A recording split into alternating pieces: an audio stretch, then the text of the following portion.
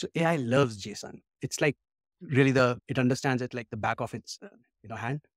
And when you are sending JSON as extract from Salesforce, and if let's say you are extracting account and cases and case comment and opportunities and opportunity product distributions and all of those things like 3, 4 level JSONs, lots of records, it's very important that you actually send the record IDs, the 18-digit Salesforce IDs, and also send the parent ID. So if you are at the case or case comment level, then at the case comment level, send the parent ID of the case.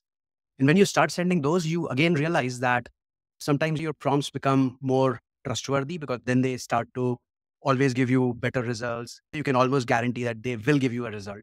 And again, I was not doing that because I was trying to be someone used a term as token conscious business analyst. So I was very token conscious and I was like, you know what?